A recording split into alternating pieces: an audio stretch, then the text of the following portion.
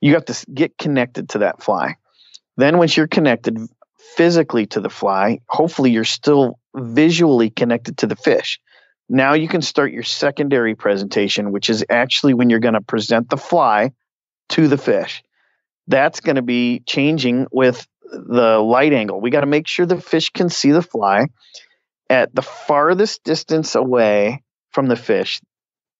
That was Bruce Chard describing how to present the fly properly for giant tarpon. This is the Wet Fly Swing Fly Fishing Show, episode 124. Hey, how's it going, everyone? Thanks for stopping by the Fly Fishing Show. In today's episode, I talked to Bruce Chard, who is one of the great saltwater fly anglers for the Big Three out of the Florida area.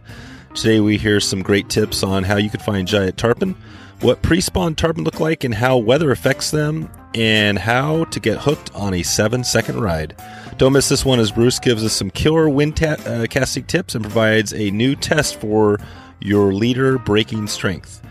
We barely skimmed the surface in this one, but went super deep, if that's possible. So, without further ado, here is Bruce Chard. How's it going, Bruce?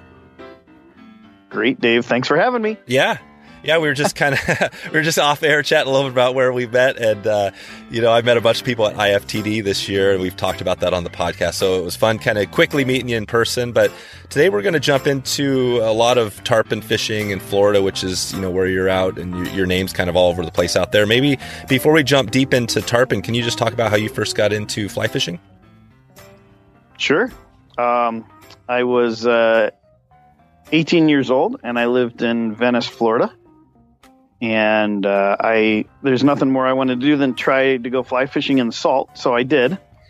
And I went and got my first Fluger Medalist reel and Cortland XP fly rod from the local fly shop, and had a great fly casting lesson. I bought 3 flies for $12 and then lost them all the very first night. And I said, I better get into tying or else I'm going to go broke quick. Little did I know, I'm probably going to go broke more from buying all the material.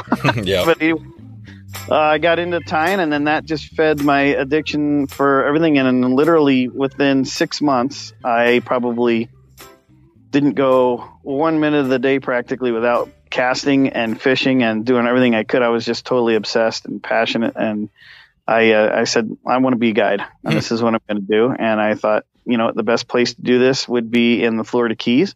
So I literally threw everything I owned in a little U-Haul and drove down there and rented a little apartment, and got a job at a local fly shop down in Marathon, Florida, at the Ferrablanco Outfitters in Marathon, and started working there. And from there, I got to run trips on my days off from the shop there, and I also ran the shop as well.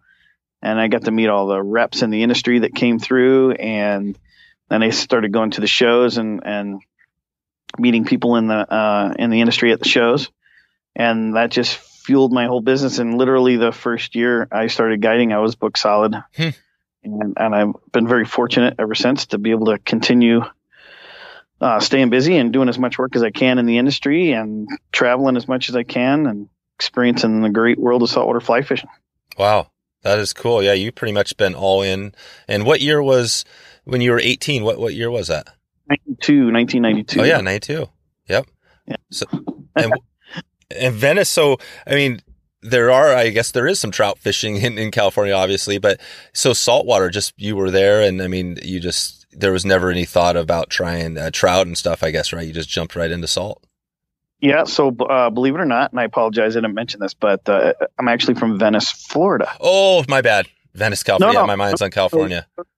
On the west coast of Florida, a little south of Sarasota, a little north of Boca Grande. So we had exceptional snook fishing. Matter of fact, back when in 1992 and 93 timeframe, there were numerous articles written in the fly fishing magazines about an area in Venice called Snook Alley. And it was a great nighttime snook fishing section of the intercoastal waterway there, where a lot of the people that owned docks there had big night lights that they hung over the dock, and all the shrimp bait fish would hang out under the lights, and then that would bring in all the schools of snook. So I rarely slept at night and did a lot of nighttime fishing for snook. It was really, really fun. Wow. And I still go up there and do that. My parents still live in Venice, and they still go up there and visit and check it out. It's a lot of fun. Cool. So that's still the night shining the light and casting with flies is still a pretty common practice out there. Yeah, the lights are mounted on the docks of the houses that live there. Gotcha. Yeah. So when the tide goes in and moves in one direction, all the bait and everything are on one side of the light, and then they all switch when the tide switches, and then the snook lay inside the light, down low, and outside in the edges, and of course they ambush anything that comes through the light. So they're looking for food and they're feeding. So it's kind of fun. Yeah. If you can cast up underneath the dock a little bit and pull your fly through there, a lot of times you'll get a strike right away. That's amazing. It's pretty cool. That's amazing. Yeah. So you've been guiding this. It's cool. Obviously I've had a bunch of guides on here over the, last couple years. And, it's challenging. I've done a little bit of guiding, and it's not an easy thing to do. It sounds like something you were just made for. Is there a reason why you think, you kind of, and do you still guide? Is that mainly your main income? Yes. Yep. Yeah. Still guide about 280 days a year. Wow. I stay pretty busy. And sorry, what was your question? Yeah. So my question is, it sounds like you were kind of cut out for it. I mean, what makes, I'm kind of thinking of, I was just talking to, Justin, he's at CB Fly Fishing on Instagram, and I was kind of wanted to give him a shout out, but we've been chatting there. He's kind of, I think, kind of new to it. And he was curious about, he's tying some flies and trying to make it, trying to make a thing. Do you have any tips for him? Somebody new out there that wants to be a guide to help them maybe learn more about it, get into it? Go to the IFTD show. Oh, really? There you go.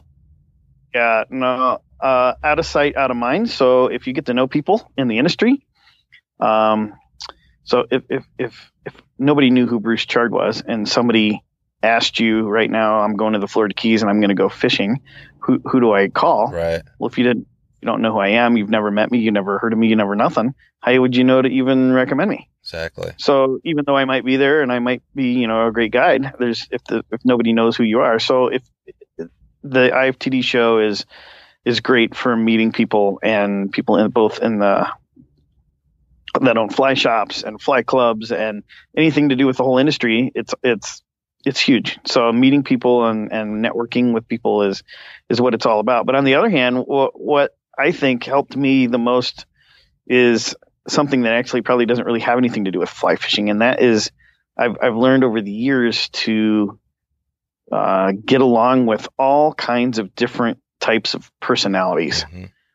And almost to a fault, where sometimes I was naive and didn't realize that maybe it's not as fun to fish with this type of personality than it is with a different kind. And I learned that the hard way over the years, and now I'm a little more sensitive to it. But for a long time, I could roll with whatever type of personality that were on the boat, mm-hmm. make a good day of it, and make it work, which I think I'm learning from a lot of other people. That's a challenge. Yeah, that's right.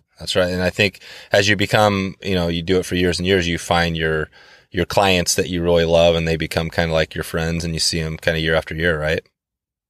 Yeah, that's where it really comes in keys. You create a relationship with your angler or your client, and you become more so of a friend than anything else. And then you really enjoy being on the boat all day long with them. and you don't mind going out to dinner with them when you're done. And all that is just a great part of the trip for them and for you to spend time with them. And you look forward to your customers when they come, instead of, you get fish one angler for more than 2 or 3 days, usually 5 or 6 days a piece. So you're not switching out rods and re-rigging rods and reels every day for a new client, and having to go through the whole spiel of teaching everybody every single day, every aspect over and over again. At least you can have a base to work with, and you continue to build on that base every day you fish. And then on top of that, that flows into the next time they come, and the next season, or maybe even the next month when they come back. So it definitely makes a difference. No, it's cool. Well, we're going to jump into tarpon here. Before we get fully in there, I was just kind of thinking, we mentioned IFTD, and it used to be, I just actually went to my first show this last year, but before that, it was out in your neck of the woods, right? I think the last 3-4 years it's been in Orlando. Oh, Orlando, right. Yeah. So it's about 6 hours north of where I am in the Florida Keys, but yeah, still pretty close. So pretty close. Actually. Yeah. Yeah. And was that a big, I mean, the chain, it sounds like Denver's obviously a hot spot for trout fishing, but did that affect, you much as far as, does it really matter to you whether it's in Orlando or Florida, or is it kind of the same deal? Or sorry, whether it's in Orlando or Denver? Well, when it was in Orlando, we were inside the ICAST show. So we were working with the regular fishing industry as well. That's and right. Uniting both of our trade industry shows together. So that was just something different that I think everybody in the fly fishing industry has never seen or been a part of before. So that was really cool to experience that.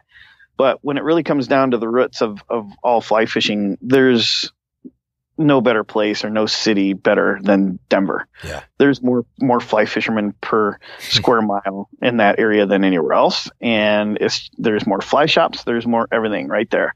Yeah. So it is a great hub to have the show. And it showed this year, proved to be the case where the shows sold out and with great attendance from the dealers and from the manufacturers. It was just a great all around show. The vibe was great and everybody is, I think almost everybody's rebooked again for next year already. It's going to be another fun year next year for sure. Yep. That's right. Yeah. And I had a great time, definitely made some connections, and I just interviewed recently, it's kind of a random interview, but Rick Saez, who's actually in the outdoor, he's got this podcast called the Outdoor Biz Podcast. And I can't remember where I connected with him, but we just chatted about more of the broader outdoor business, right? All the companies he's worked for, backpacking and things. So yeah, it's this gigantic, we're part of that, but really the fly fishing niche is our own unique thing. It seems like niching down in Denver makes, I don't know. I guess it kind of makes more sense. You have more personal of a connection, right? I mean, what was it like walking into the big event when it was in Orlando? Well, it was a little overwhelming because the size of the ICAST show is ginormous compared to the size of the IFTD show. Oh, really? Yeah. Yeah. So the IFTD show was in the back corner of the ICAST show. You could walk for 3 days in the ICAST show and never see it all. Oh, wow. And you could, walk a half a day in the fly fishing section of the IFTD show and see everything. So The dealer support was a little weak on those shows. And when we went to Denver, that completely changed. So that was really good. So we've had IFTD shows before in New Orleans and in Reno and other areas as well. But just it's been challenging to get all the dealers and manufacturers to come to the show. And it just seems that when we have the show in Denver, everybody seems to want to come. So that's, well, it's a good time of the year to go trout fishing out there. So it brings in dealers from all around the country and manufacturers from all around the country. They all like to go trout fishing while they're out there, and it makes for a good all around trip for sure. Yeah. I think it's easier too Denver seems like, I guess just from a Western side, it just seems like it's easier to put that trip together for some reason. But, I hope to get out east too. Obviously there's so many resources and events out there. That's big. Let's jump in if you want. Jump into tarpon here. I think tarpon is a species I've talked to people. I think Jim Teeney. He's an old family friend of mine, and I asked him way back, and I think it was episode 5 when I first started this. I asked him what was his species. If he could only pick one species, and he was like tarpon, no question. And it was powerful because I've never fished for tarpon, and it's definitely on my bucket list, and I want to. And I know they're this ancient, dinosaur type fish, this thing that's out there and all this amazing stuff. Hopefully we have time to break into a little bit of the life history of tarpon and maybe a little conservation, but can you just start us off talking about your home water and how you catch tarpon out there? Sure. Well, so my home water is in the Florida Keys. I fish from Isla Morada down to the Marquesas, which is about almost 100-mile span. Moving east to west as the Keys stick out 120 total miles out into the middle of the Atlantic Ocean. The Marquesas are another 17 miles from Key West. So there's also down in the lower Florida Keys where I live and fish most of the time. There's about a 10-mile north and south section of the lower Keys that runs about 10 miles to the north and south and about 30 miles down towards Key West. And in my opinion, that area and also some of the area up towards the Everglades, which is only about 19 miles away from the lower keys, as the crow flies, offer potentially some of the best sight fishing in shallow water to giant tarpon in the world. And we have all kinds of varieties of tarpon fishing. You can come in the earlier season, say like January, February, March, and have huge schools of big laid up tarpon that move into pre-spawning staging areas in the backcountry. And they lay up. They're getting pushed down from the Gulf of Mexico right as we speak. So it's January, right? And these cold fronts come blowing through and the wind comes out of the north. The fish start to seem to move south, and they show up down in the Keys this time of the year in big numbers.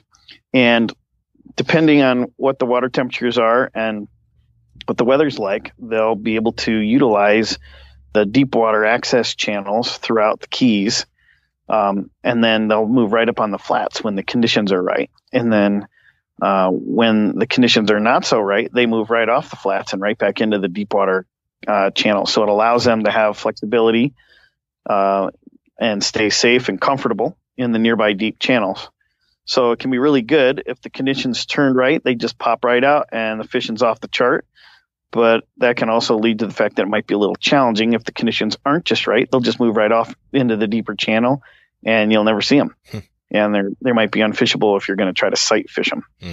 So with the endless miles of flats that we have in the Keys, we have all kinds of different types of flats. We got big, beautiful white sand, sweeping sandbars along the backcountry and oceanside flats in the Atlantic side.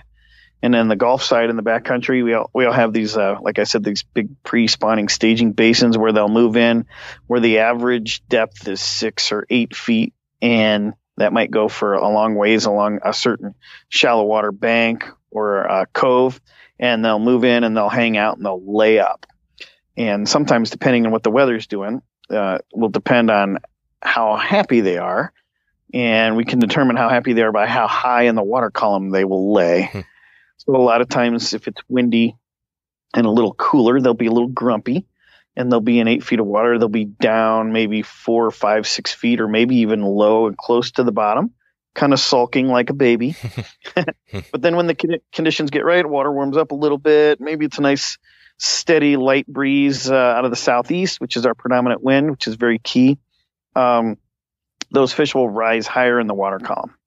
And the higher that they come up and they lay around, sometimes they'll lay with their back and their dorsal fins out of the water, which at that point, they show signs of being much more aggressive towards the fly, eating the fly when they're high in the water column like that. So we really look for those days for sure.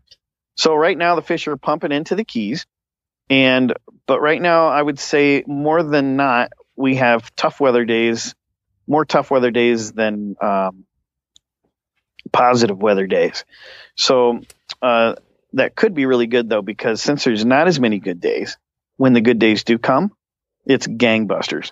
So everybody and their grandmother comes floating up on the flat to get as much goodness as they can while the weather is right before the next front rolls through. And then when the next front rolls through, they're forced back down in the channels again. So if you can come at this time of the year to experience some of the backcountry laid up tarpon fishing, a lot of the anglers absolutely love it. And when a lot of guys say, when's the best time of the year to come tarpon fishing? I really don't know how to answer that question accurately because it depends on what you really want. So as far as, do you want numbers of shots at fish, or do you want actual bites? You know what I mean? Or fish to the boat? Because in this early season, sometimes you can have fishing where you might hook 12 or 15 giant tarpon in a day, which is great fishing. And all sight fishing and feed that many fish is really great. But you might only, you might have 30 shots, right? And you're going to feed half of them. Whereas in the Atlantic, on the Atlantic Ocean, on the ocean run, which usually starts to happen mid-April to early May, a lot of the fish in the backcountry, they'll move out to the deep water channels and the oceanside flats on the Atlantic Ocean side of the Florida Keys, and they'll do what we call an annual tarpon migration, where they will school up in big schools and start to move up and down the outside edges of the Atlantic side of the Keys. And at that point, a lot of times the schools are very, very big, and you might see 200 fish in one school. And when you see multiple schools that size coming by, you might think that there's more tarpon here than anywhere else in the world, but they're just more concentrated. And at that time of the year, they're a little more picky. I think they're more focused on playing Humpty Dumpty out on the reef and spawning, and versus trying to get their feed bag on like they would be when they travel down early in the spring and start laying up in the backcountry. So they're more apt to eat, I think, in the early spring in the backcountry on nice days than they are in May and June. But you might see more fish in May and June and think that the fishing is unbelievable, but you probably won't catch as many, if that makes any sense. Yeah, you'll see a lot more fish. Yeah. It doesn't mean you can't have a great day at any given time of the year. From January till about mid-July in the Keys seems to be the highest numbers of giant tarpon in the Keys. Yep. And what makes, you mentioned giant tarpon. What is the difference between a giant tarpon and a regular tarpon, or even a juvenile tarpon? Well, that's a good question. Just for hearsay, usually when we call a baby tarpon, usually it's probably under 25 or 30 pounds, right? So most people would be super happy with it. Yeah. Well, listen, I'll be honest with you. A lot of guys that have a lot of tarpon experience have caught a lot of bigger fish over 100 pounds and a lot of smaller fish under 100 pounds. They actually prefer to catch the ones that are under 40 pounds only because they jump a bunch. Oh, yeah. And not only when they jump a bunch, they exert a lot of energy when they do that. So they're actually, you're able to land the fish easily, and you're not going to get beat up for an hour trying to do battle with a giant fish. Yeah. And when you hook a fish over 100 pounds, depending on your experience level and your ability to fight the fish, you could easily have to fight the fish over an hour. And a lot of guys, if you're not in good athletic shape, good luck with that. Yeah, I mean, you really get whipped. And so that's why they say, well, the baby ones, you still get the excitement of watching the fish come up and eat the fly. They're a lot more available to eat the fly. They're very aggressive. They're very opportunistic, the smaller fish. Mm-hmm. So you don't have to work so hard to get them to eat. You don't have to be just perfect. But that's what makes the big fish so awesome, is that you do have to be perfect. You have to feed that fish. You have to know exactly where your fly is in conjunction to where the fish is. You have to strip it just right, make sure there's no slack in the system, and make sure the fly is in the right spot. You got to tease that fish into eating the fly. And if you're not able to have that visual connection on every strip to tell exactly what that tarpon is doing in between each strip. Oh, what was that? Here he comes. Well, that little twitch got him going. Here, let me twitch it again. And you're feeding off the fish's movements and what and how the fish reacts to every time you strip it. And if you don't have that visual connection, feeding a big tarpon is hard.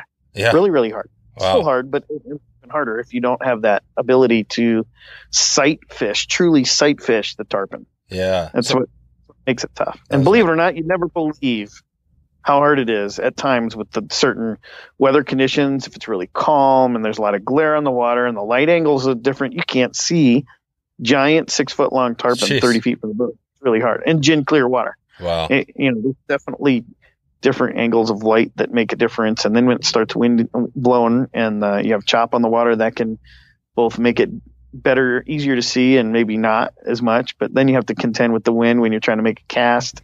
So there's a lot to it, and that's why everybody loves it, because when you do it right, and you get the fly in front of the fish, and you do it right, a lot of times they'll eat. They'll give you a reward, but if you don't do it right, they won't. Yeah, that's fun.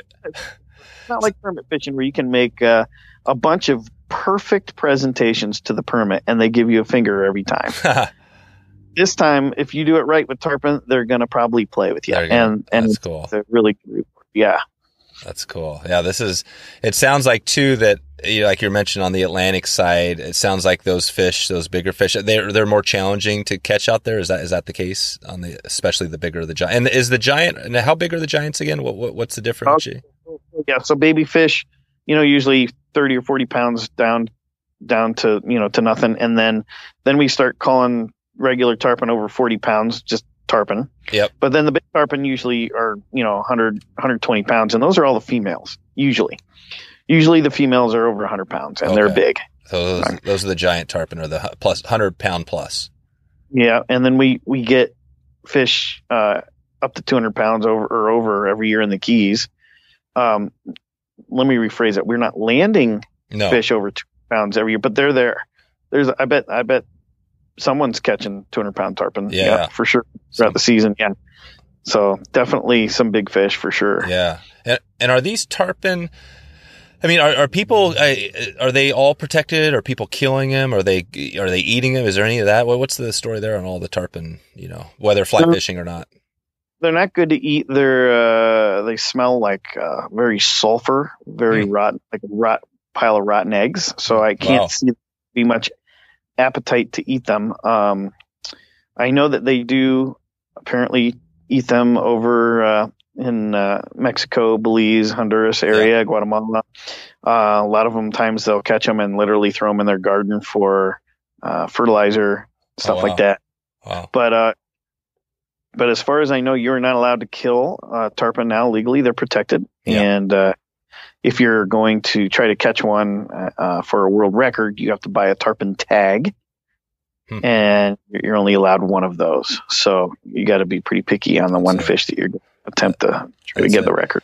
And it sounds like this is a pretty, obviously everything you mentioned already sounds pretty challenging. Are people going over there? Is there any opportunity out in that area, the Florida Keys, or anywhere in your neighborhood where people can kind of, do it themselves? Or do you pretty much have to have a boat and all the gear? What's the story there?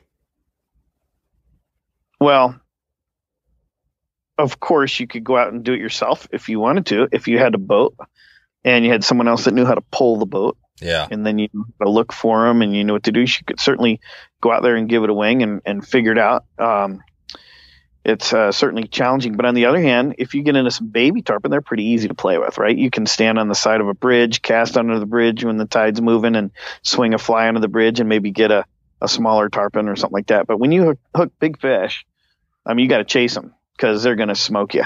Yeah. And there's no way you can put enough pressure on the fish to land them without, beating up the fish really bad or giving the fish a longer time to build up the lactose acid in it and not be able to land it. And then, of course, the longer you're fighting the fish, it puts out signs for sharks to follow and come in. And then you have to deal with giant 15-foot bull sharks and hammerhead, 21-foot hammerheads and tiger sharks and everything. Gotcha. Yeah. So you want to get a guide out when you're going for giant tarpon. Right? What would you, as far as the conversation here, would you enjoy more talking about the giant tarpon or catching some of the baby tarpon? If we were going to give a little resource for somebody, a tarpon resource, the ultimate podcast resource for tarpon, what would you like to dig into?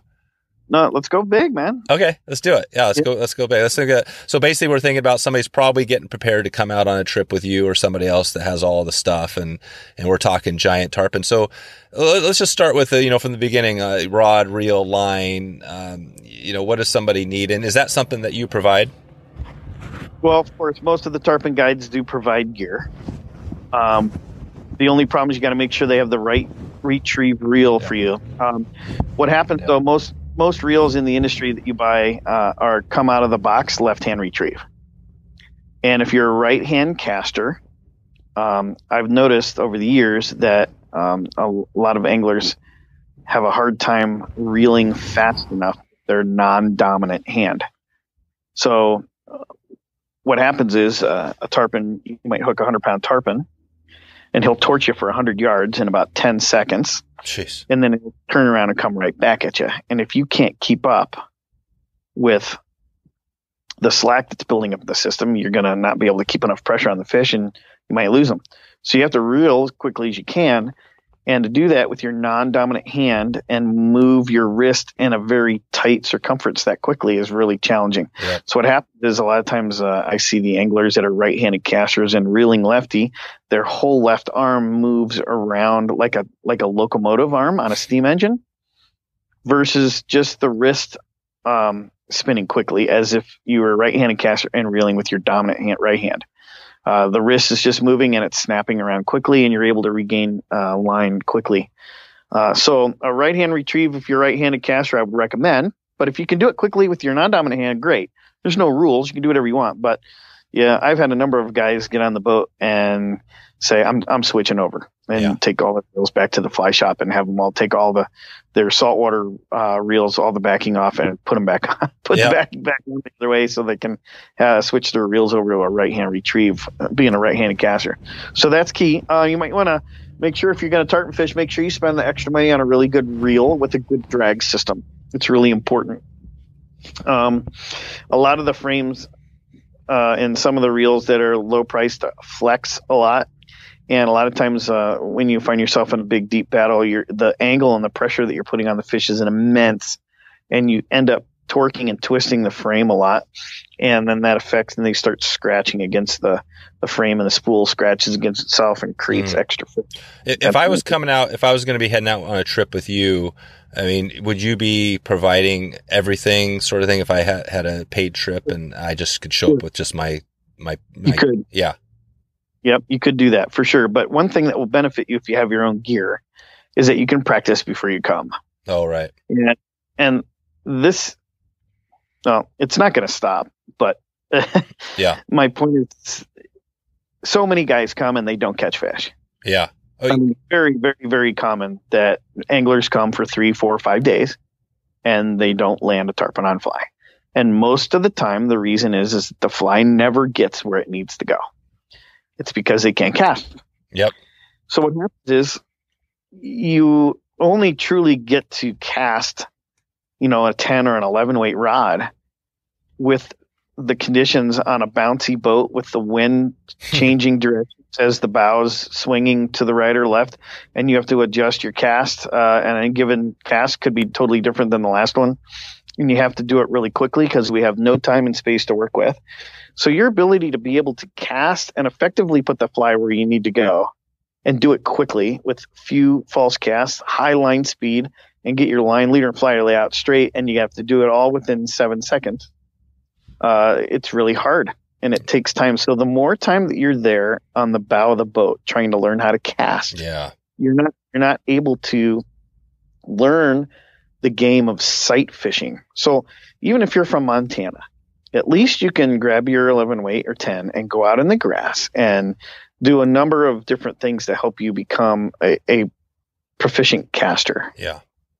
Well, and then when you get to the keys, which you don't have access to all the time, then you can focus on what you need to focus on when you get there, like learning what the tarpon look like when they're at this light angle, or learning the difference between what a shark looks like and a tarpon, looking what the different colors of the bottom does, looking how just all your situational awareness and everything that you need to be paying attention to, both when you're casting and when you're not, and when you're fishing and when you're hunting and looking. You don't have the ability to do all of that in Montana or Colorado or wherever you're from.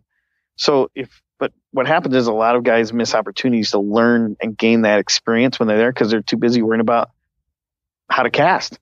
Yeah. So the cast needs to be automatic. And if you can put the fly where you want to put it on any given wind angle and do it quickly, all within 50 feet, you really don't need to cast 100 feet. If you can do it within 50 feet, you're going to take advantage of a very large percentage of the amount of opportunities that you're going to get. Gotcha. So yeah, it's really, really, really, really key. So practice is very, very important. Okay. So 50 feet, that's good to know. And you're trying to put that fly within what, like a foot of the fish? Are you leading, or where are you throwing it when you're out there? Say the person's on the front of your boat and they're making that cast. Where do you want to put that fly? Say that fish, say you're in, like you're talking about, these fish are in shallow water. They're the giant tarpon. Where are you putting that fly in relation to the fish? It depends, and it could change on every fish you see, depending on the angle of the sunlight, depending how fast the fish is moving, how deep is the fish, is there water flow, is he sitting in current, is he moving in current, and how deep is he? Mm-hmm. Is he moving? Are they expected? Do you coach them before, or are you teaching them right now? You like say, hey, you got to get to, how do you do that? How does that look? The answer to that is yes. So I do everything I can prior to help them understand what we're looking for and what we could potentially see. So like, all right, George, look out at 12 o'clock off the boat. See this bank, how it swings around to the left? Yeah, normally I see fish swimming about 10 feet off this bank. But see, we have a really high tide right now. There's a lot of water up on top of the bank. So keep an eye out on the edge of the bank as well, we could see fish coming that way too. Since we have a lot of water over here to the right at 2 o'clock, they might cut over this bank coming around this island. See that? And so explain everything what we could see. That's amazing. Right? Could we think of, like one of your clients, just think of, whoever, you got somebody coming up here next week. Could we do a little something to help him where if he listened to this episode, it would help him prepare for your trip?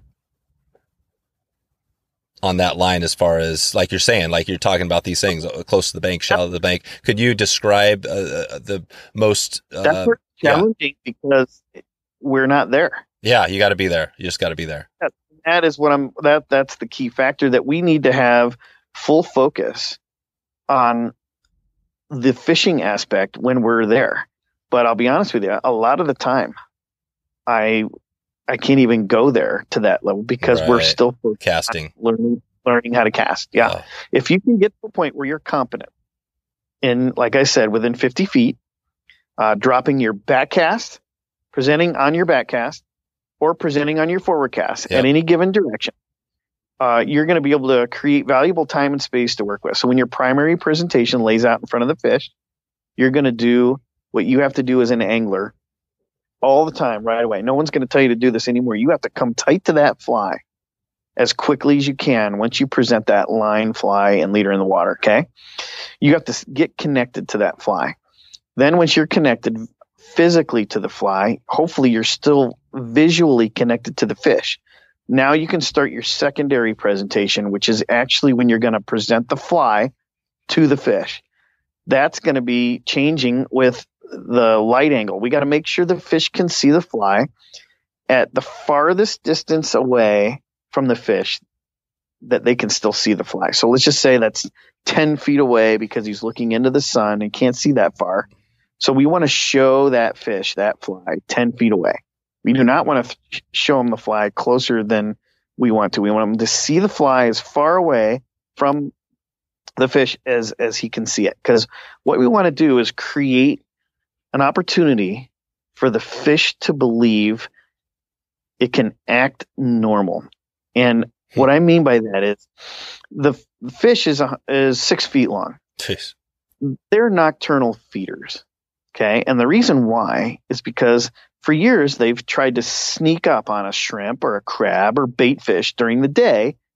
Well, they're not very sneaky. They're too big. So the more effort that they put into trying to feed during the day, they don't get much out of it. So they have to use the element of darkness to hide their silhouette. And that's why they feed at night. And so during the day, we have to create an opportunity where the fish sees the bait or the fly from a distance. We have to make the fish believe that the fly has no idea that the tarpon is there. Yeah. And you're going to bring out a natural instinct in the fish to believe that, hey, whatever that thing is over there, it's moving really slow. It's also green. What the heck? That's pretty cool looking. What is that? And you're going to spark its interest, right? And you're going to just keep moving it nice and slow and inviting. And you're not going to give it a fast twitch or anything like that, because if you do, that's going to let the fish know he knows that he knows. Yep. And he's probably going to not even try. Huh. So you want to entice them from a distance, and you're going to watch the fish. And a lot of times they might even go down a little bit in the water column to come up, because what they do is they eat the fly above them. The way the lower jaw of the tarpon closes, if you look at a photograph of it, it closes up and over the top, and the opening of the mouth is on the top of their head. Yep. So they're made to feed from underneath and feed on anything above them. So if that fly is below them, or even at the same depth as them, it dramatically lowers the odds of you getting a take, because it's not necessarily something that the tarpon usually does. They always come and feed underneath. So you want to be able to make sure your fly is always presented above the fish and allow the fish to comfortably come up underneath it and behind the fly. And then as you do that, you want to move the fly just right, like I talked a little bit earlier, and tease that fish into eating the fly. Anything too quick or too abrupt potentially could spook the tarpon and make him lose interest, just because he knows Oh, well, now the bait fish knows I'm here. Yep. My odds just went from 80% to catching this thing to 10%, and I'm not going to exert all this energy to try to do it. So screw it. Exactly. So a lot of times that happens. So it's all about getting the right setup and leading and crossing the tarpon. So you're going to lead the fish, and then you're going to cross the fish with your fly. What you're going to do with that time that you've created there is to give yourself time to put your rod tip down once your line lays out in the water, strip like crazy to come tight to the fly, and move the fly so the fly is presenting to the fish 5, 6, 8, 10, 12 feet out in front of the fish. So you're not trying to put the fly on top of the fish's head. No. Nothing falls out of the sky and lands right in front of them. It's just very unnatural. We want the fish to see the fly for the very first time from a distance, create that opportunity for the fish to believe it has a chance to ambush that bait and do what he naturally does. And that's come up from behind it, go down low, come up from behind it, and take the fly like that. If anything happens too close to the fish, a lot of times they're not interested. Yep.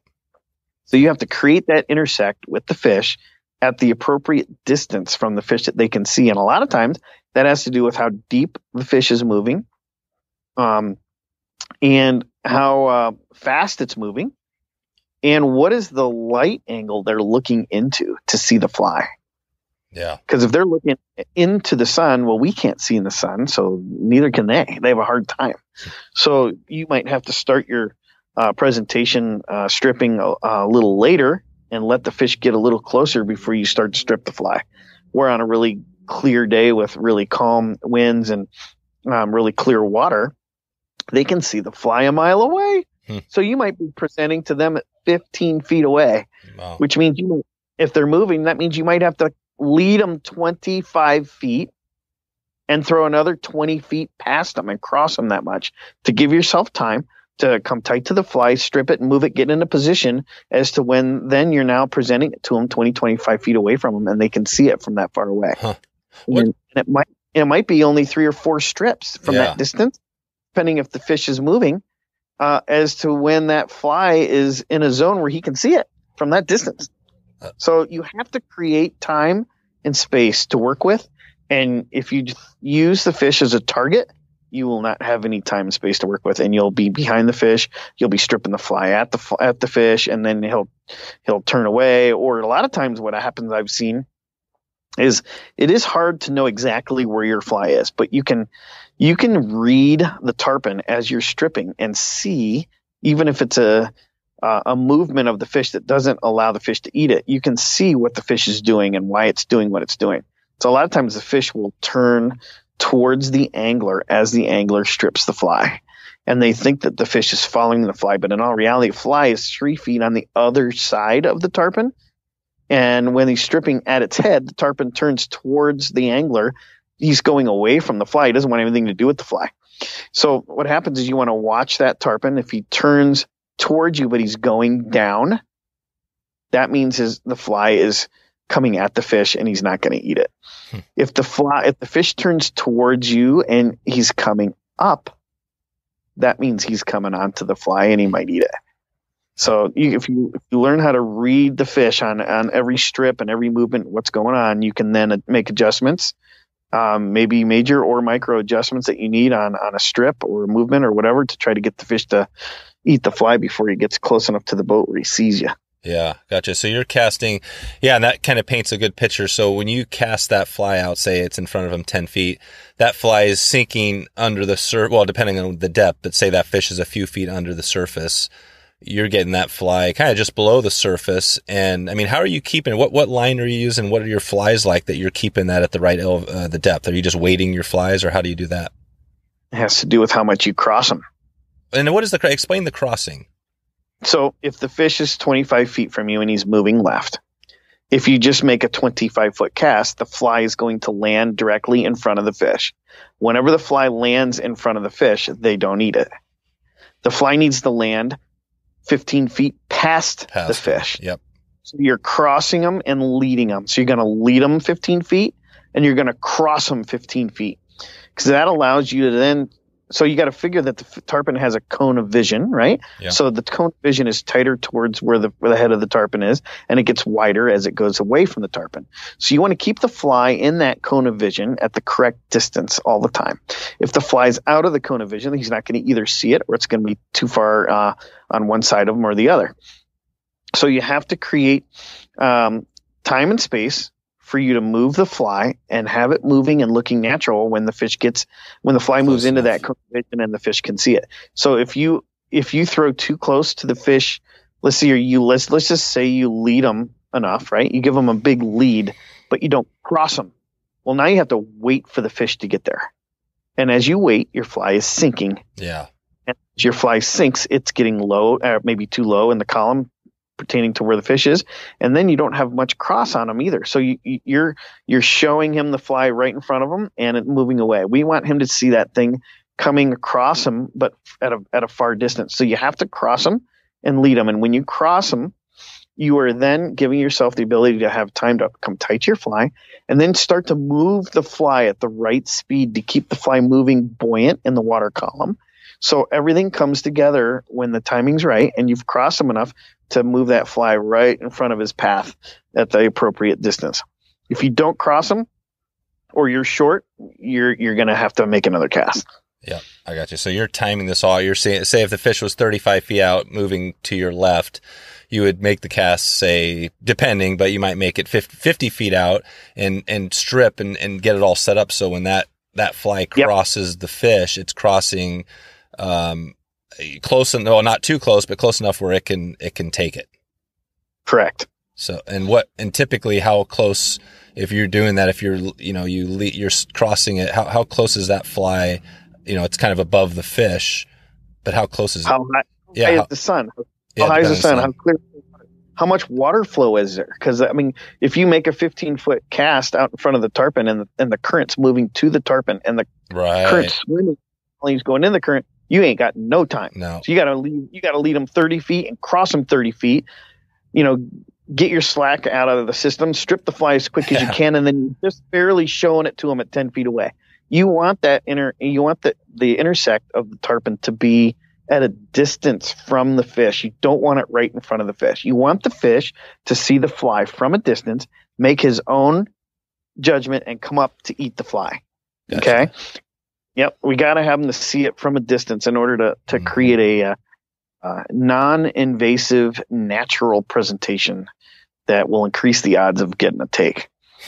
So there are a lot of elements that you have, because of the boat, if a fish is coming at a different angle into the current, you have to adjust for that. So right when we get on the flat, I say, hey man, look at the crab pot, see how the water flowed, the direction, and how fast it's moving. Yep. And then I go, if the fish is sitting still, we're going to have to lead him X amount. If the fish is moving, we're going to have to move him X amount. And if the fish is moving and he's deep, we're going to have to lead him even more.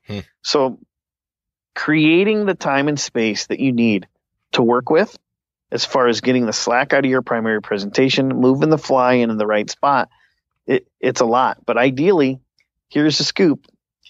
You should be hooked up within 7 seconds. And that seems like that's a short amount of time, but it's fairly realistic. You're going to have 3 to 4 seconds. Your fly's already in the water. Now you're stripping and here comes a fish and you're feeding them in 7 seconds. Whoa. So 7 seconds within your fly hitting the water, you're hitting a fish. You want to hit a fish. No, 7 seconds within your fly leaving your hand from the ready position on the boat. Oh, wow. Yeah. So false cast right now. So we need fast, high line speed, fast tempo cast to help get our line leader and fly to lay out straight and aggressively, especially if it's windy.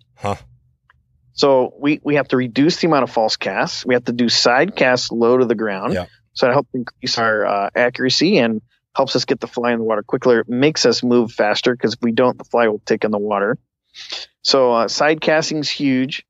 High tempo casting is also very key. What is high tempo casting? Okay, so we can cast. We can walk around the block. We can jog around the block. We can run around the block, or we can sprint around the block. Which one's going to be faster? Sprinting. Yep. So in all reality, we need to create as much time and space as we can to work with We need to sprint ideally, but I know that everybody can't sprint. But if you practice and you focus on working on your casting, you can increase the tempo of your cast. So you can move from casting really slow, where your line is moving really slow in the air, to where it's moving very fast in the air. Yep. And when it's moving very fast in the air, you can control it easier, especially if you need longer and larger amounts of line out of the end of the rod tip. If it's moving faster in the air, you're going to have less effect from the wind. And when you go to cast in the wind, especially get the layout straight into the wind, you have to nut jam on that, man. You have to put a lot of power, a lot of line speed to get the line to lay out straight, or else you're going to have a big pile of slack at the end. And if that's the case, then you're going to take yourself out of the game right away. Yep. So you have to have a slackless presentation, or as close to it as possible. And the only way to get that is with high line speed casts. Plus, you want to reduce the amount of time that your line is in the air. So you can cast really slow and walk around the block if you want, or you can sprint around the block and get your line in the water really quick. I think I'm going to choose fast tempo cast. How many false casts is typically, say you were trying to get 50 feet out there? No more than 3. Yep. If you can get to the point where you can get 50 feet within 3, that's actually very easy. That's very common and practical. Maybe for 4 false casts at the most to get to 70 feet. But most experienced anglers that can cast really well can get 70 feet. 3 false casts. And it seems like, so you're saying you've got your fly is not in the water, you're kind of holding it, it's right there. So you're pretty much, you see a fish, you pick it up, do a false cast, you go forward, you do another false cast, you go forward, you do another false cast, and then you make your cast. Correct. You have to. Yeah. This is why you need to learn how to cast. You need to learn how to form tight loops, because if you don't know how to form a tight loop at will, you will not be able to shoot much line on your false cast, both on your forward and your back cast. And that is the key. You have to be able to shoot a lot of line quickly to get that weight or the amount of line out of the end of the rod tip to make the cast you need to make. Yep. If you can't get, you can make 4 false casts or 2 false casts or whatever, but if you're not shooting much line out of the end of the rod tip and getting much line out, it's not helping you to load the rod enough to make the cast you need to make. So on top of the fact that you're only going to make 3 false casts, you need to shoot a lot of line in between each false cast to get amount of weight or amount of line out of the rod tip to load the rod enough to make the cast you need to make. That's it. And and if you do it slowly, you won't be able to shoot much line. If you have a wide loop, you're not going to shoot much line. So when you have a nice tight loop, it's carrying all the energy within the upper and the lower leg of that loop. Once that loop unrolls straight and the upper leg is laid out straight, there's no way to contain the energy anymore, and your cast is over. So your line doesn't just lay out straight in the air and then keep going. You have to continue to form a loop and feed that loop more line in order for it to continue to form. Therefore, it will continue to travel. That's why wide loops don't go anywhere. The second you have a wide loop, it opens up immediately. All the energy's gone. It doesn't go anywhere. Tight loops continue to travel. Tight loops are what you need. And is there a video resource, anything on casting? Obviously you got to, do it, but that somebody could watch to see what you're talking about as far as these tight loops and what the difference between a tight loop and an open loop is? Or what do you tell somebody? I mean, if you're, I know I've had a few guests on, that have a whole deal where, for steelhead fishing, people come out before the trip and practice the spay cast, for example, before they get out there. But you said practicing, but what you're talking about is, this is a lot of challenge. It seems like you couldn't really mimic all these things on the grass. I mean, what do you tell your clients before, other than just practice casting?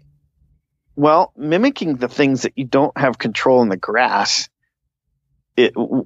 are things that you can only learn on the flats, right? You don't know what the tarpon, basically you have to have your cast lay out straight no matter what's happening, right? So if you can get to the point where you have control of your system, which most people don't, it's okay, but they just don't.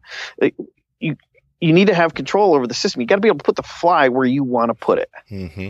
And in order to do that, you have to have loop control. And if you don't have the ability to be able to form the size loops along with the different trajectories that you need, high back cast, low forward cast, or complete side casting, or off shoulder cast, or whatever, if you're not able to actually form the loops with the trajectories that you need, it'll be difficult for you to fight the wind and to get your line, leader, and fly layout straight, which is really important in the salt. Yeah. Okay. The one thing too with professional sports too is a lot of times, I'm 47 now. I can go play a pickup game of basketball at the local gym. It's fun. Everybody's having a great time, and maybe we shoot lights out one night. It's great, but everything's slow paced. Yeah. When you go to the pros, everything is speed. I mean, when you make it to the Major League Baseball, pitches are in the high 90s, or even college. Yeah. I mean, when it gets real, it's a time issue. Everything is faster. Yeah. And this is the profession.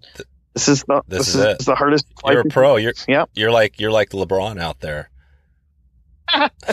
There you go. I just watching LeBron last night. He was playing who they played, somebody, and I mean, God, the guy's leading the league, I think 25 points per game, 10 assists, something like that. I mean, well, he's old for he's probably only 30 or whatever he is, but I mean, LeBron's the exact extreme because, dude, the guy is this humongous muscle of craziness and he's quick. He's like a little point guard. I mean, it's unbelievable the level when you think about it. In fly fishing, again, the stuff you're talking about, I love that analogy because I think it resonates. As I listen to you talk, it just sounds like, I mean, this is a challenge. But you said people do come out there that are new to it and do hit 12 fish. Is that? No, I never said new guys hit 12. Okay, so not new guys. So yeah, in this thing, but you could, right? I mean, who knows, right? I've had guys hit themselves in the back of the head with the fly the first time they cast. They couldn't cast their way out of a shoebox, and the wind blew the fly out in front of him, and he hooked a giant fish. And next thing you know, the line's wrapped around his left foot, ripping his Rolex off his watch, and wrapped around his neck all at the same time. Damn. And the next thing you know, I told the guy to lay down on the deck, and he's laying down while he's trying to clear the line on the reel. He doesn't even know how to. Boom! He gets the line on the reel some miraculous way, and we land the fish. And I'm going, okay, that's what not to do. What? Yeah. What about you're going to get out of it? You're going to get out of it what you put into it. And if you don't know how to cast, you will not have very much luck catching fish. Yeah. And you will be frustrated and dealing with the wind and all that jazz. So, practice makes perfect, right? Yeah. Well, I think practice makes permanent. The more you practice, you build your muscle memory up, so it's automatic. And that's what needs to happen. When you see the fish, your cast needs to be automatic. You can't stop and think if your rod tip's moving in a straight line plane, if you're having a smooth acceleration of power throughout the entire casting stroke, whether you're stopping abruptly in between each casting stroke to help form that loop, or whether your stroke length or your pause time is equal to the amount of line you have out of the end of the rod tip. All that technical stuff, you got to learn that before you come. Yeah, that's the bottom line. You can't focusing on any of that stuff while you're trying to do the biggest badass big game fly fishing in the world. Yeah. It's just not going to. It's the pinnacle. Yeah, you hear about the giant trevally and, like you said, permit and all these amazing fish. I mean, bonefish and bonefish, but tarpon do you think they are the hardest, these giant tarpon, the hardest fish to catch on the fly? No, permit are. Oh, permit, right. Permit are, yeah, because they'll not bite. But as far as everything it needs to get in, they're up there. They're one of those. Yep. Yeah, and you described it. What do you think? I mean, as far as the rod reel line, could you just break that out really quick? What is, if I was going to go buy, what would you recommend for, and you could talk about companies you want or whatever. 10 or 11 weight Loomis NRX rods are great. They just came out with the new NRX Pros. They're sick. Highly recommend you go to a local fly fishing show right now. This time of the year, they're all over, and Loomis is at all those shows, so you can go out and actually cast the rods yourself. Right. Yep. I highly recommend before you go spend money that you actually cast a rod and try it with different lines and different leader setups, because that can make a big difference as to how much you might like a rod. Mm-hmm. Well, I would also recommend the Airflow Tropical Punch Bruce Chard line. Those are great. Oh yeah, yeah. Saying that, that's right. extremely popular saltwater fly line for a reason, and you're going to really enjoy that taper for sure, especially if you're getting started. Mm-hmm. But also, there's a lot of good reels out there, but I like the hatch reels. I'd get like a 9 plus and or an 11 plus for your 10 or 11 weight rod. Mm-hmm. So a lot of times we used to have to throw 12s a lot, but now everybody's moving towards like their big heavy tarpon rod is an 11 weight, and their lightweight tarpon rod's a 10 weight. And with learning how to effectively apply pressure on a fish when you're fighting the fish, you're going to learn with experience that having a heavier, beefier rod could potentially have an advantage if fish go straight down under the boat for some lifting power. Right. But most of the time, if you're fighting fish in shallower water, it doesn't necessarily matter that much how much lifting power you have in the rod. Because if you think about it, if you're swinging a fly and you get it stuck on the bottom in the rocks in the river, okay? Mm-hmm. And you're wiggling your rod tip and you're doing the roll cast, you're doing whatever you can to try to create a different angle that maybe the fly will come out, and you just can't. You're going, all right, I guess I'm going to break it off. Yep. How do you do it? No rod movement at all. You point the rod directly down the line, right? Yep. Pinch it to the rod cork, turn around so the line doesn't smack you, and you pull as hard as you can, straight, direct, inline pressure. No rod movement. Because if you move the rod, you can't break it off. So if you think about it, when you're fighting big fish, you need to put mega pressure. Why are you bending the rod? So no bend. Well, a little bit bend. You want to create an angle on the pressure. Yeah. Then you need a little bit of bend, right? So if the fish is moving to the right, you want to angle down to the left, right down his back. And as the fish continues to move right, he's going to feel that resistance, and he's going to go, I don't like that. And he's going to try to go the other direction. He's going to move.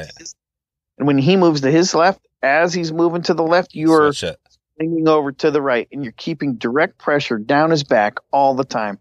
What you're really trying to do is restrict his ability to move forward, getting fresh oxygenated water into his gills. So basically, in a kind way, you're suffocating him. You're not allowing him to get the oxygen that he needs, and then he's going to give up quicker. And then once he gives up quicker, you're going to get him to the boat. You're going to take the fly out, and then you're going to be able to let him go, and he's going to feel more refreshed, believe it or not, because he's not going to have as much acid build up, and he'll be able to regroup really quick and take off, which is great. Yeah. So it's good for everybody's. But man, it's hard. Something that once you get your casting down, you can focus on too is tie yourself up a tarpon leader and put a tarpon fly in the end of it and stick it in a tree, or wrap the hook and the leader around a tree branch or something, and put as much pressure on that leader system as you can and try to break it. And get to the point where you know how much pressure you can put on that leader and on that hook before something gives. And that is how much pressure you want to put on those fish, almost to that point, right? You want to keep mega pressure on those fish all the time. And that's why you need a reel with a really good drag system, because if you don't have that, you're not going to be able to put that much pressure on them. No. So this is Bruce, I think we're over an hour into this one. We were talking kind of at the start about the timing.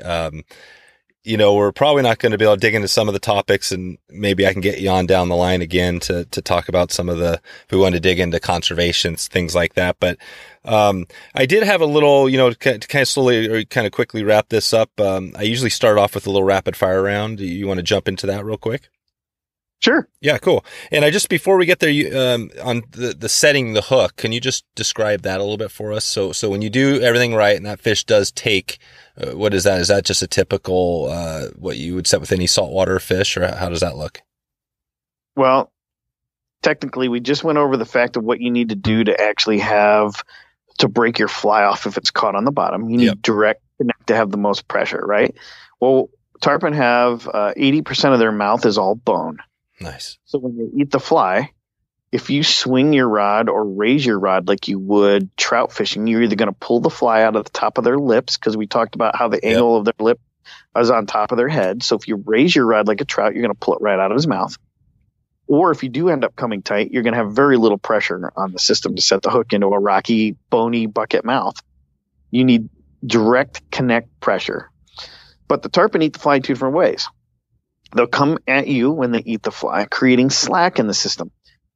You might, if you don't see him eat it, and he did eat it, you're going to not feel anything on that next strip. They're going to feel slack.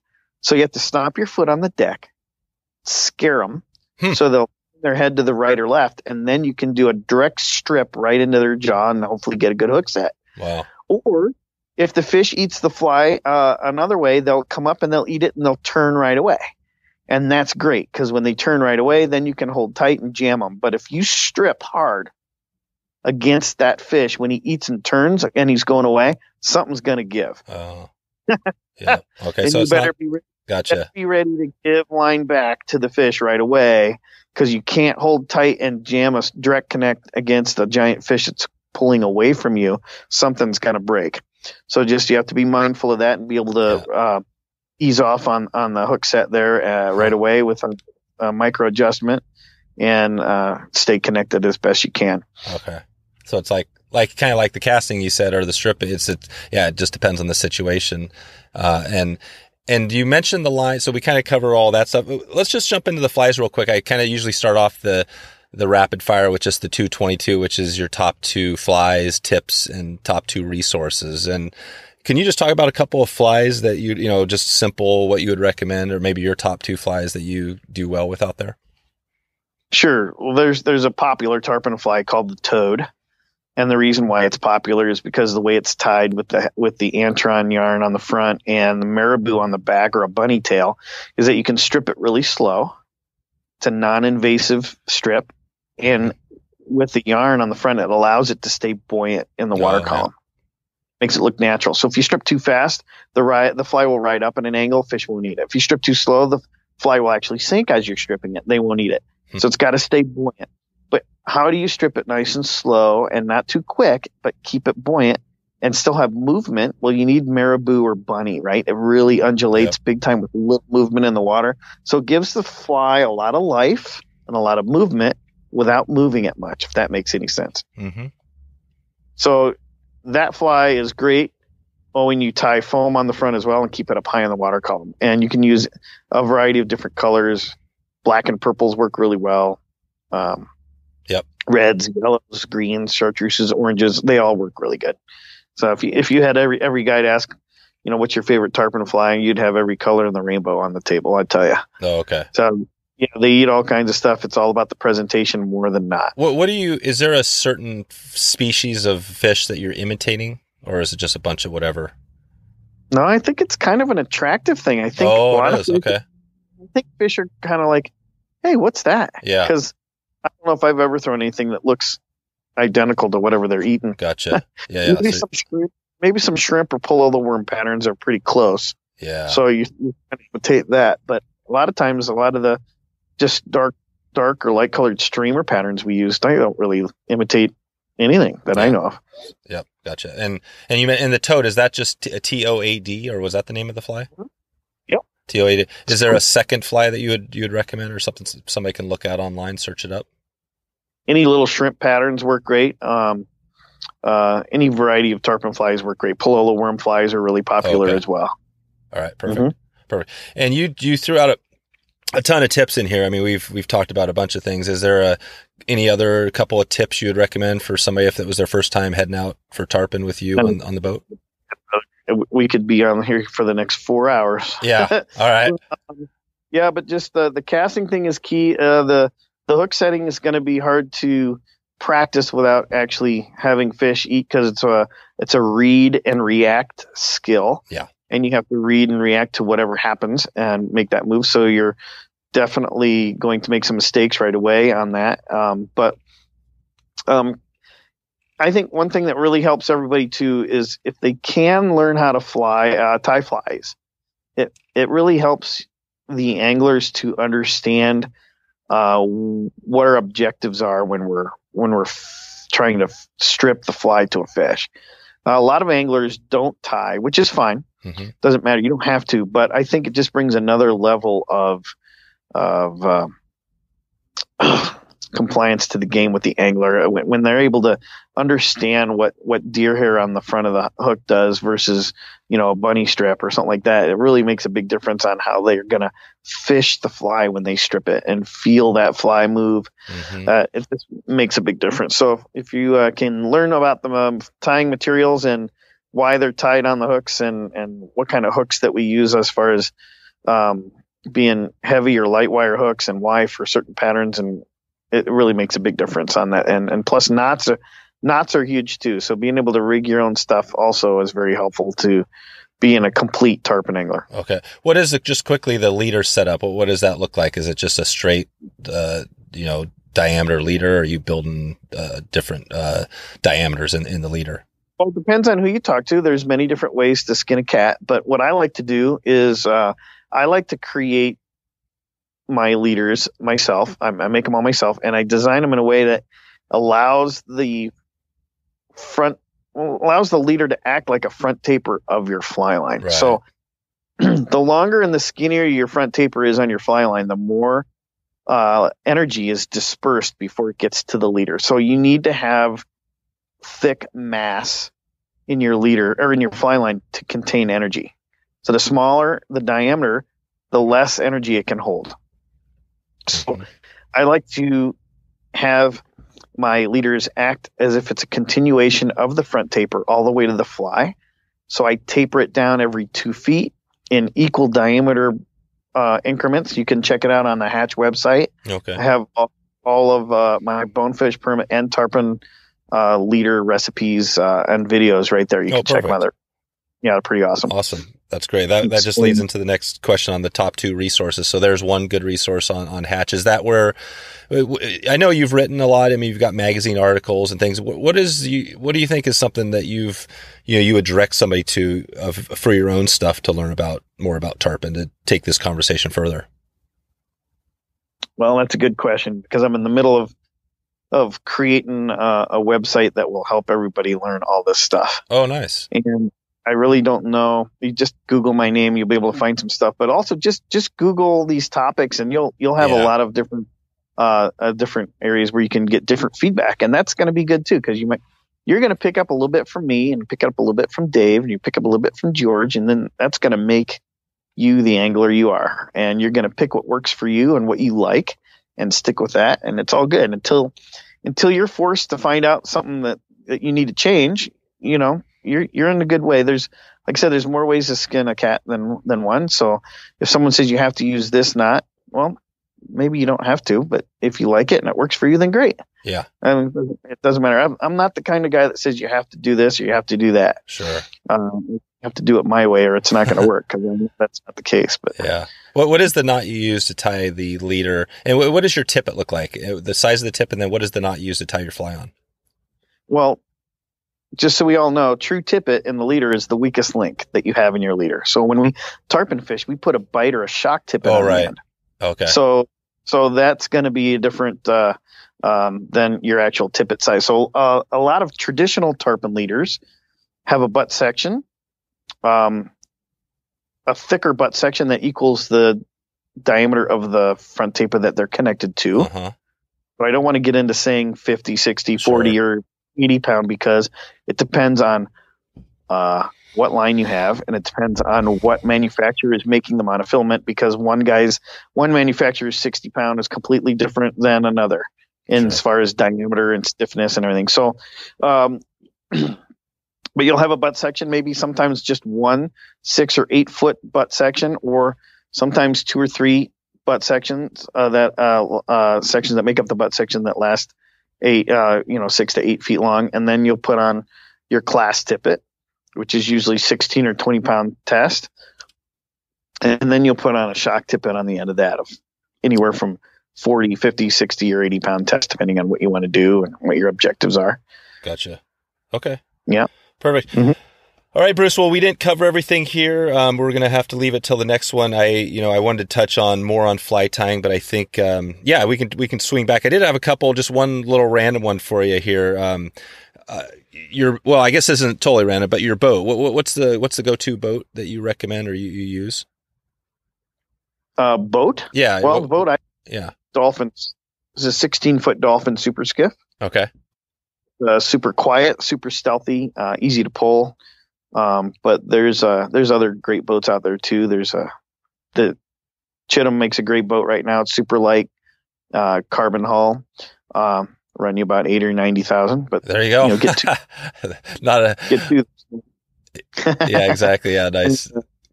Maverick makes great skiff as well. Okay, yeah, clean 100K. That sounds like a good deal. And then, so what about on if you were, we talk about sports a little bit. If you were going to go pro in anything throughout your life, what would that sport be other than fly fishing? What would the actual sport be? Did you have anything you played or anything throughout your life? I did play a lot of baseball, but I'm not sure how far I would have made it. Gotcha. So baseball, that'd be the one. Is that the one you would? Which one would you have loved to go pro in most? Probably baseball. Yeah, baseball. And what was your position? I played infield, second, short, third base. Yep. And I was well, compared to my hitting ability, I could field pretty good, so I enjoyed fielding. There you go. You had a good arm. Stay down, so you get a one of those kind of a hopper drilled to you. You'd stay down on it. You wouldn't let it go between your legs.